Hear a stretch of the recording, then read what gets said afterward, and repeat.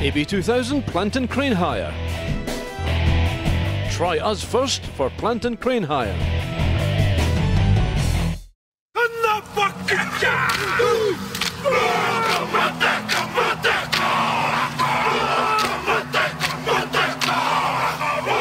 This afternoon we're at Troon, where Marr take on Cambuslang in National Division 3. Marr have got a comfy wee cushion at the top of the table in terms of points. Cambuslang are mid-table, but a win today would shoot them up there and get them into a promotion slot. So it could be pretty tight here at Fullerton. Skipper Craig Rayside leading out Cambuslang. And the weather, well, it's still dry, but there's an awful lot of threatening cloud around. And Marr, sitting, as I say, top of the table and coached by none other than Craig Redpath, a man with a lot of experience. And early on, good take there by Chris Kirk. Ball out to McGee. McGee over the 10-metre line. Well placed there by the Cambuslang defence. Oh, an awful lot of hands in there after that one. You can't do that, Sir Jake Wilson. Penalty Cambuslang. Andy Dick. Bang! 9 minutes. Cambuslang ahead by 3 points to 0. That certainly stung Marr. Straight back into the attack, into midfield. Gary Thompson up to the 22. Out again to McGee. Bickerstaff. Oh, lovely wee show and dummy by Connor Bickerstaff. Staying in play. Right out on the touchline though. A lot of space on this side for Marr. Taking it on in the forwards. And into touch just short of the Cambuslang line. Marr keeping up the pressure and debate. Up to Chris Kirk.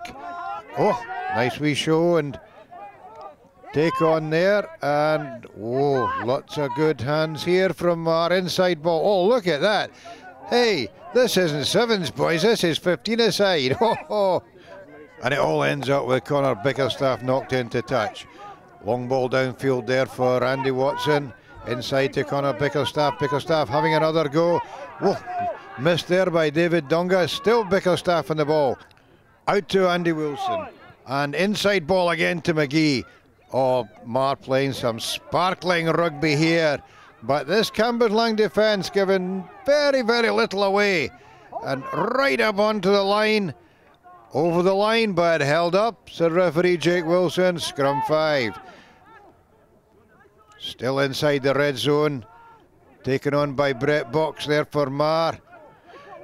Now the ball swung out wide for the fast men. Reddux to Bickerstaff. Bickerstaff, oh, intercepted there by Pete Kitsokis. And he had 80 yards to go. And nobody was going to lay a finger on him. All the way. And Cambuslang 8 points to 0 ahead. And yep, the big winger enjoyed that one. Straightforward kick for Andy Dick. 10-0 after 26 minutes. Marr just in a wee bit of bother here. A lot of possession, but nothing to show for it. Again, Bickerstaff asking questions of the defence. Going outside one man. Taken by the second man. Oh, no, he's not. He's through again. Great wee offload to Gary Thompson. Taken out by Peter Callaghan, but Marr getting closer and closer to the line. Chris Kirk having a dip there. And the man with his hands on the ball is Barry Kirk, and driven over Jake Wilson right on the spot, and try given. Marr on the board.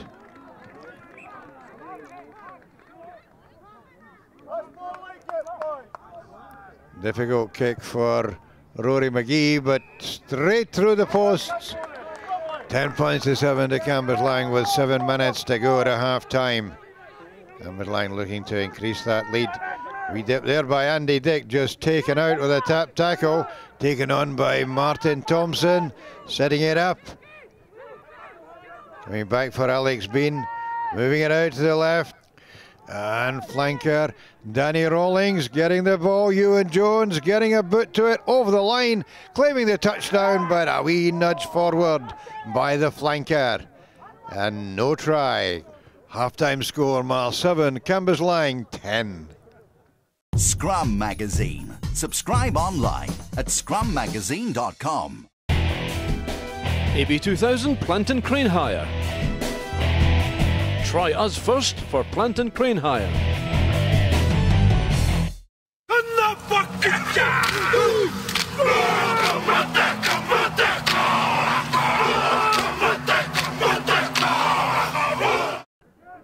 5 minutes into the second half, and Marr know they've got to crank up the game if they're going to keep their undefeated record, and immediately putting the pressure on the Cambuslang line. Barrykirk knocked back there, laying the ball back, taken on by Don Morrison. Bate out to McGee. Sean Riddocks, whoa, knocked over there by number 8 Michael Dick, but laying it back again for Barrykirk to keep the momentum going. And referee Jake Wilson spotted a penalty, but playing advantage. Bate waiting for it to come back. Out to Riddocks, wee sniff for the line there. Oh, and he beats Colin Tate's tackle to go over for the try to take Marr into a 12 points to 10 lead after 5 minutes of the second half. Another difficult kick for McGee, but straight through the posts again. 14 points to 10. Cambuslang weren't going to lie down. Dick out to Peter Callaghan, but the ball stripped off him in the tackle there. Went forward, and the Marr line survives, and Bickerstaff clears the danger. You've heard about a game of two halves. Well, this is a game of two seasons. We had autumn in the first half and monsoon now in the second. And it's not about fancy handling anymore. It's about getting points on the board. And 57 minutes gone. Rory McGee stretched that lead to 17 points to 10 with that penalty. Good line out steal by Marr. Brett Box charging on there.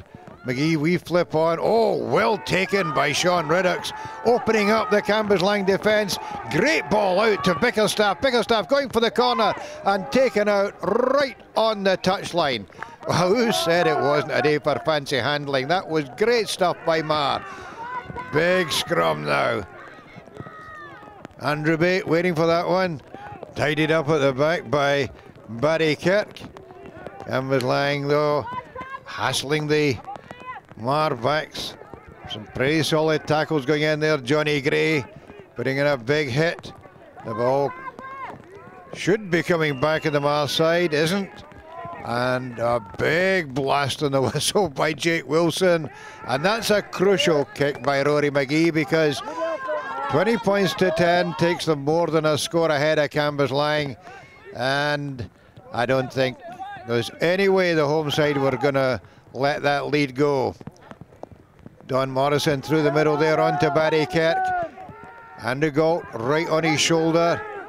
Cambuslang defence scrambling a wee bit there. And yet another penalty. Jake Wilson playing a wee tune on his whistle as he leaned back there. Straight in front of the post. 23 points to 10 to Marr with 5 minutes to go.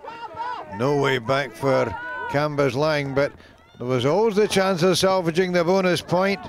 And hey, good hands again considering the conditions. Chipped through by David Donga, and not quite getting there.